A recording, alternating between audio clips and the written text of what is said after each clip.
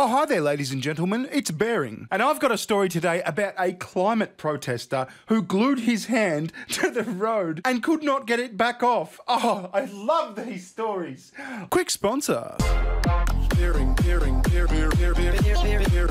Apple and other tech giants have a notorious history of banning apps they don't agree with, especially apps that revolve around free speech and privacy, like say Twitter or Parler. That's why I highly recommend getting VirtualShield, the #1 privacy app that helps people get around censorship and get access to the apps they love the most before it's too late. VirtualShield is my favourite top-rated VPN. It has exceptional speeds, a no-log policy, military-grade encryption, is US-based and the best choice for online privacy. Experience it yourself, free for 30 days by visiting virtualshield.com/bear or clicking the link below. Enjoy 73% off for life this holiday season if you act now.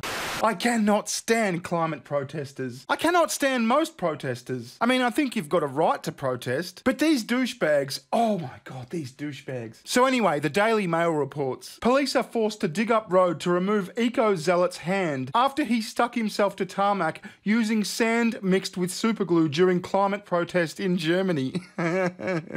And look at this dickhead.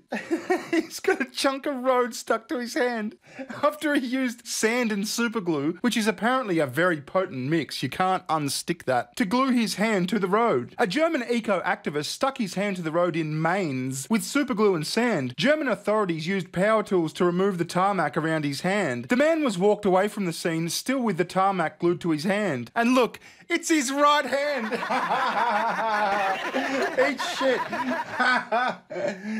Oh, God. I hope he's got a very understanding girlfriend or he's up for a frustrating few years because I don't think he's going to be able to remove that. I think his hand's coming off. A German eco-activist who glued himself to the road in Mainz had to have the tarmac around his hand removed after emergency workers were unable to free him. A member of Let's Generation, whatever that means, Germany's vision of Just Stop Oil, reportedly stuck his hand to the road using superglue mixed with sand, meaning the authorities could not dissolve the glue. Power tools had to be brought out to cut the area around his hand, while a video of the event also shows several failed attempts at dissolving and filing away the glue. After the block of tarmac was cut away, the man was able to stand up and walk around with the chunk of road still glued to his hand.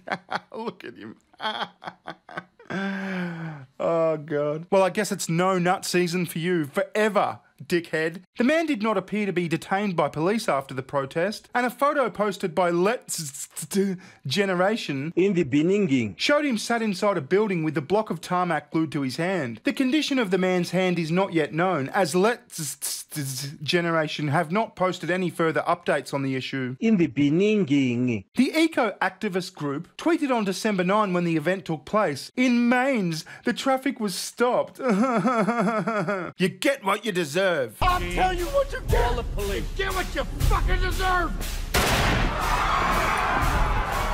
Emissions from the transport sector are persistently high and contribute to the destruction of our civilization. We continue and call on all fellow human beings to join us. Together we can move politics to action. Just the day before, activists from the group glued themselves to the runways of Munich Airport and Berlin Airport. The group have also deployed similar tactics to Just Stop, such as spraying buildings with orange paint and throwing flour over artworks. Well, like I said, you get what you deserve.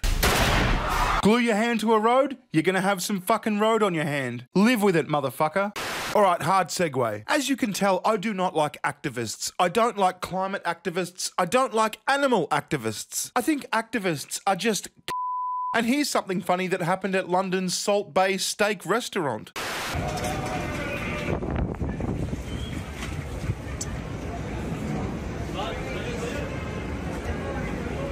Thank you for the market. Nice. And here is the following interview with Piers Morgan of Sky News. Well, joining me now is Animal Rebellion spokesman Nathan McGovern and celebrity... Wow, this guy doesn't look like a smug little motherfucker at all. He's just so likeable. Look at him. Good to see you both. Nathan, start with you. I don't like vegans very much. I don't think any of you are very healthy. I'm not surprised by that. Yeah, that's because you know you're a cockhead. I've got nothing against vegans. I just don't like militant vegans. If I want to eat bacon, I'll eat bacon. If I want to eat beef, I'll eat beef. Fuck off. I think you all look pretty pasty-faced and unhealthy to me. All right, listen, I don't like to comment on people's appearances, but you look like a pasty white gay blue-tongued lizard from the 80s, for fuck's sake. Stop doing that. What I don't do is I don't go running into vegan restaurants and start screaming abuse at you all and have to be pulled out by people because you're ruining everyone's fun. Why do you do that to meat eaters?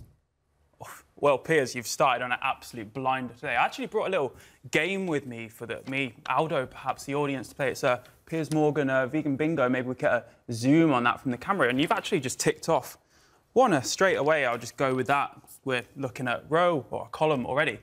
So the thing is... Yeah, I don't even want to know what the thing is. You're a little cock. You bought in a Piers Morgan bingo card. Oh, get fucked. This little dick thinks he has the right to invade people's dinners. You take your wife out to a nice restaurant, this little fucker's going to come and protest. Because you don't meet his moral standards. You want some salami and crackers for lunch? This little shite is going to spray paint or some shit over you. I don't like these people. I'm not going through the full clip, but I'll link it below. You can watch it. It's infuriating. Anyway, I'm going to leave it there. I've been Bearing, you've been you. If you have any comments, leave them down below in the comments section or at my super duper gay half step brother-in-law's Twitter account, B Skills. That's with 3 L's and an at the start. Ta-ta.